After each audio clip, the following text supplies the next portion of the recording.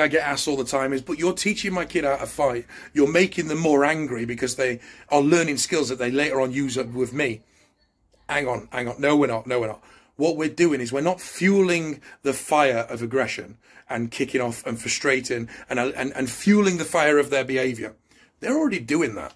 What we're doing is we're dampening down that fire and just allowing a little simmer, a little spark of it to still, little spark of it to still remain.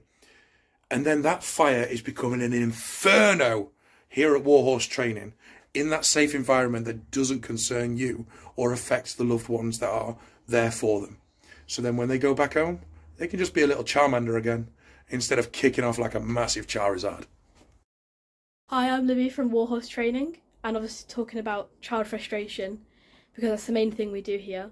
The reason we do child frustration is to give frustrated children a safe place other than home to be angry and to be frustrated, somewhere where they can feel safe. And here at Warhorse Training we have 32 different qualifications, from cognitive based therapy, frustration counselling to fitness instructing and martial arts. It is a safe place so they can take their anger out here, so you don't have to deal with it at home.